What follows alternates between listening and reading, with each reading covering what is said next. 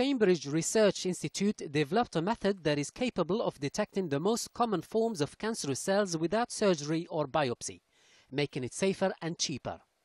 This innovative method is a simple blood test that could identify defective fragment of DNA shed into the bloodstream by cancer cells as they die. The test is being dubbed as a liquid biopsy, and it can follow up on the progress of the tumor and its response to the treatment. In cancer, there are many different changes that can cause or drive cancer. And so people have developed very sensitive tests to look for one or just a few of these changes. But what we've been able to do is screen for many of the potential changes, which wouldn't be possible previously.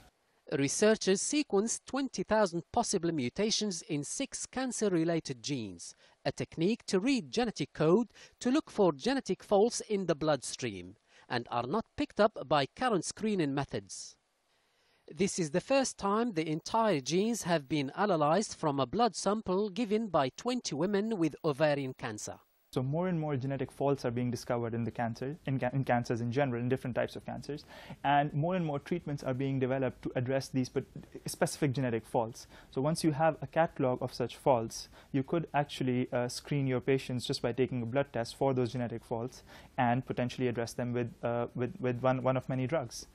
This low-cost blood test could play a major role in fighting cancer, and in the near future, patients could be given treatments based on the result of this quick blood test rather than having a tissue sample surgically removed for analysis.